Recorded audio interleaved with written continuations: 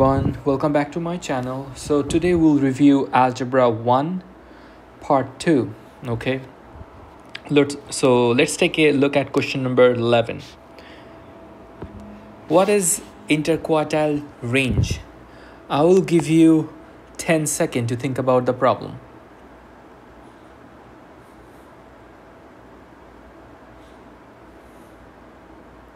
So interquartile range is basically third quartile minus first quartile. Okay, so your Q3 minus Q1. You can also write upper quartile minus lower quartile.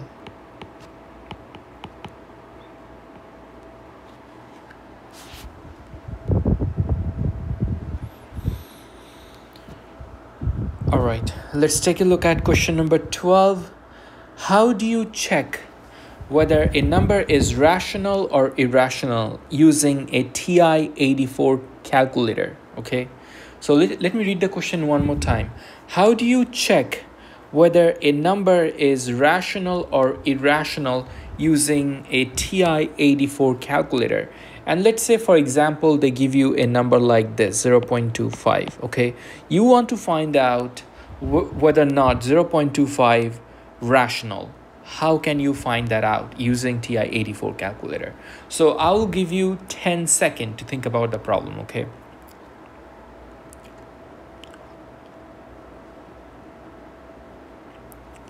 So on your TI-84 calculator, you press math, enter. Okay, so you press math, enter. So on the TI-84 calculator, if you put 0.25 and then math, enter, it will give you 1/4. Okay, so since 1/4 is a fraction, it is going to be a rational number. Okay, it is going to be a rational number. So what is a rational number? Rational number is any number that can be written as a fraction. Okay, you can also have a number like let's say 1. Okay, 1 is also a rational number because 1 can be written as a fraction. Okay, all right, so let's take a look at question number 13. How do you find the area of a rectangle? So do you remember the formula? I will give you 10 seconds to think about the problem.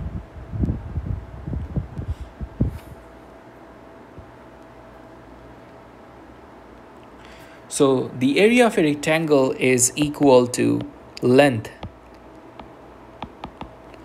times width.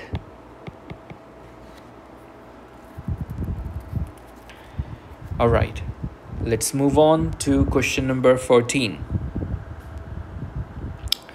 What is the quadratic formula? So the question is, do you remember the quadratic formula? I will give you 10 seconds to think about the problem.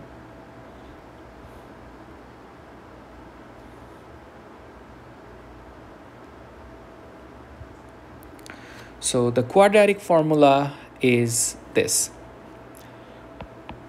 x equal to minus b plus minus square root of b square minus 4ac divided by 2a. Okay, and the quadratic equation looks like this: ax square plus bx plus c equal to 0. For example, you can have something like this: 2x square minus 5x plus 1.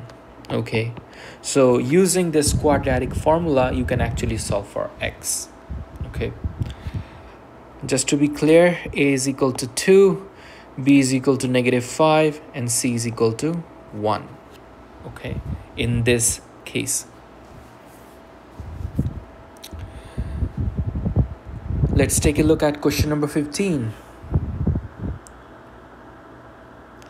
How do you tell if the slope of a line is positive or negative? So I have four different scenarios. Okay, so what do you think? Is it positive slope, negative slope? I will give you 10 seconds to think about these problems. Okay, so the question is, how do you tell if the slope of a line is positive or negative?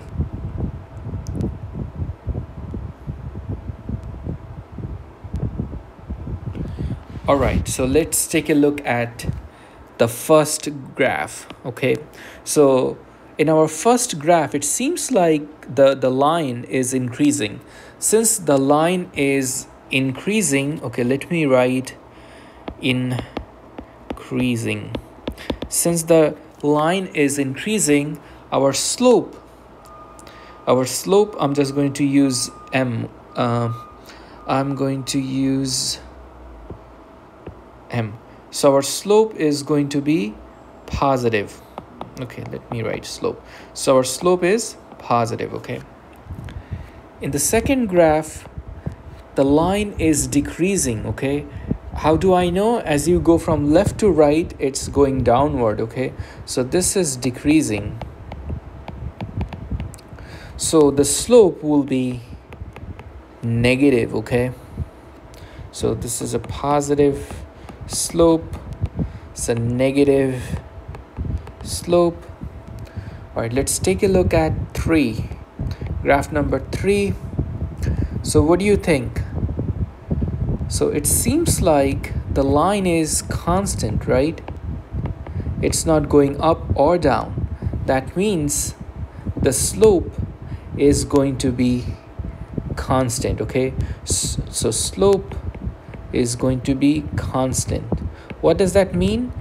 The value of the slope does not change. Okay, it will remain the same. So to make long story short, if you have a horizontal line, the slope will always be constant. Okay, so in this case, the slope is going to be equal to 0.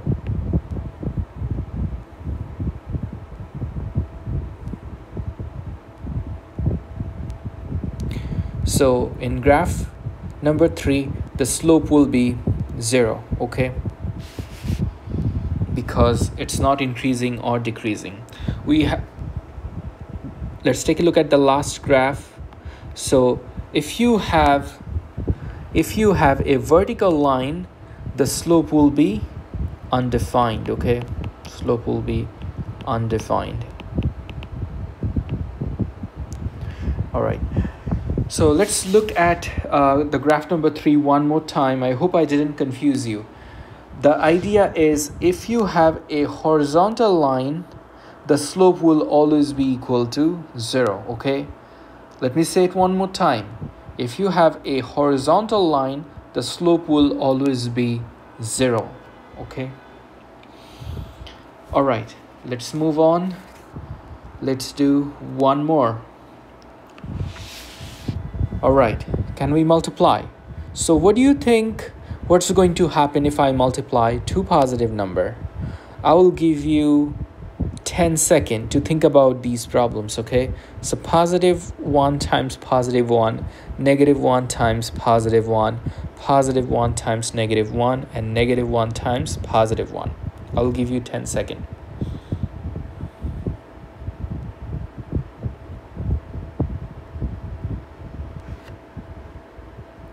Okay, so +1 times positive is going to be +1. Okay, -1 times +1 is going to be -1. +1 times -1 is going to be -1. -1 times -1. When you multiply two negative number, it becomes positive, okay?